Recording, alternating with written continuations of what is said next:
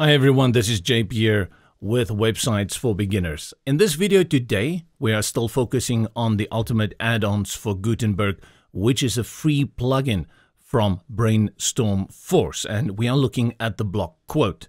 We are giving the Blockquote 4 ferocious cats. It loses one because we ran into a few little hiccups here and there, but in general we think it is a good component that you can add to a website, especially one like this that focuses on delivering services in terms of consultancy. This is a growth marketer. Interesting word, growth marketer. And I'm pretty sure Russell Ellis, he needs a quote on his About page. And a quote will show a little bit more about himself. On this page, let's bring in the quote. And one thing you will note that within WordPress, you actually get a standard quote and a pull quote. This is just additional functionality that Ultimate Add-ons for Gutenberg gives you with their quote. I'm going to bring it in here first. Let's say we want to add it there and simply type their quote, because if you're going to start going through all those blocks, you're probably never going to find it.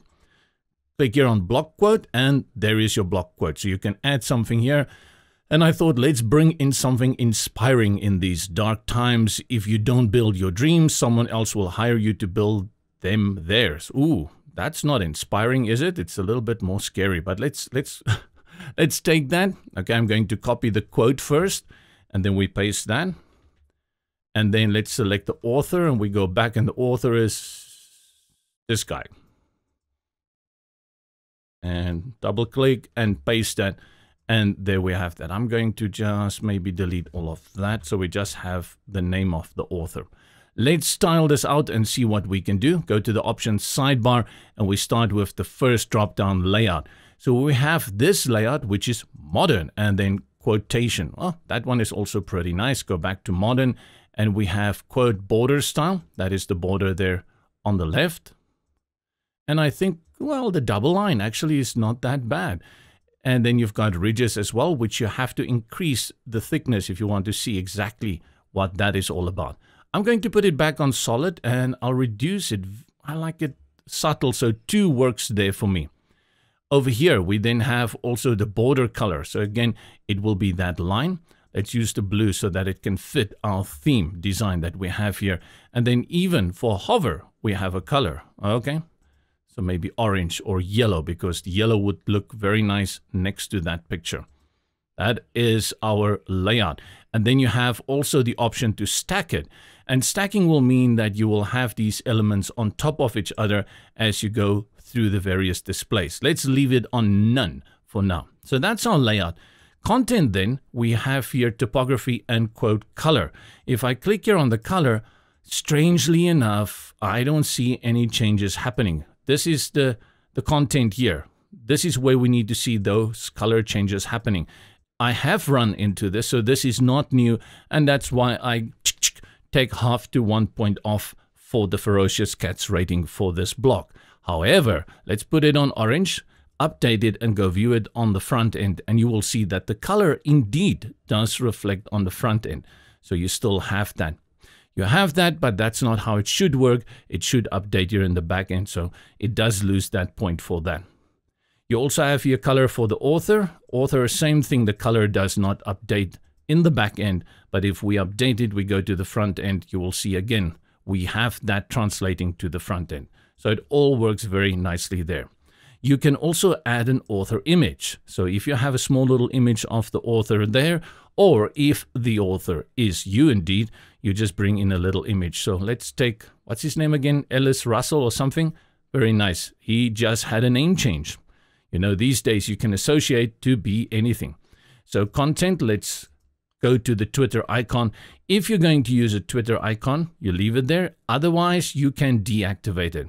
If you're going to use it, you have a few styles that you can choose from. Icon, text, or you can have icon and text. And I actually like the icon quite a lot.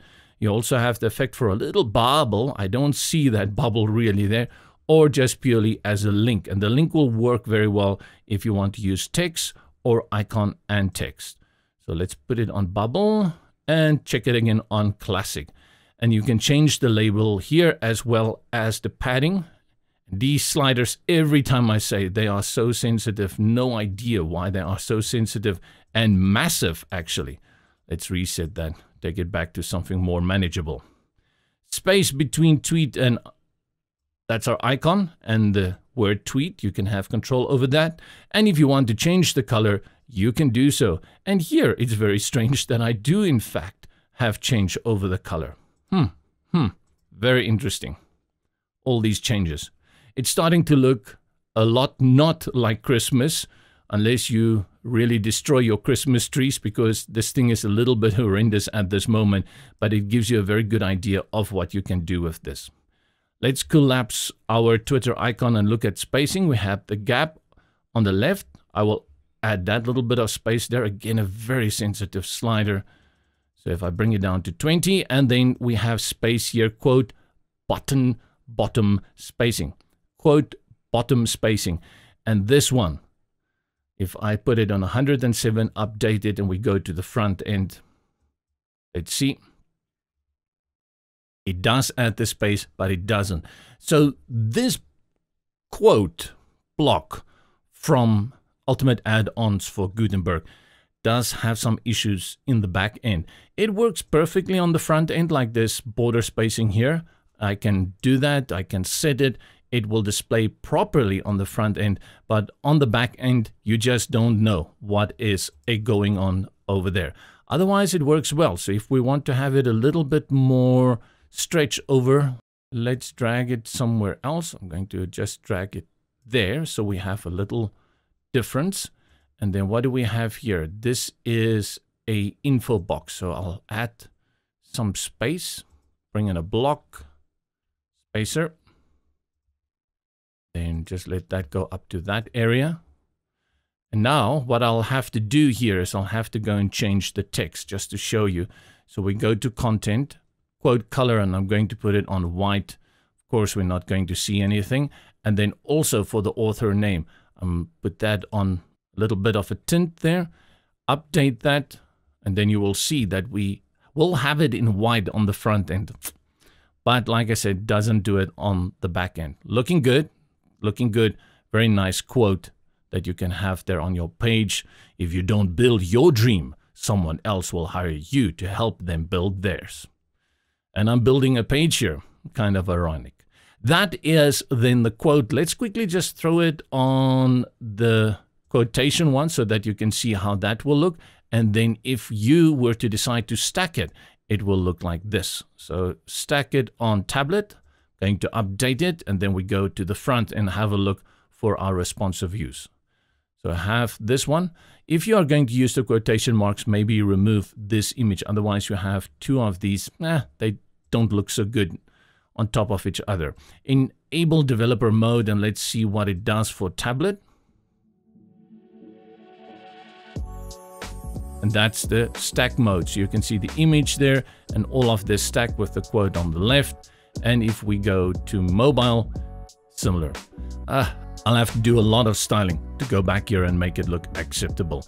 Good free plugin. Check it out. Ultimate Add-ons for Gutenberg. See you in the next one. I'm Jay Pierre at Websites for Beginners.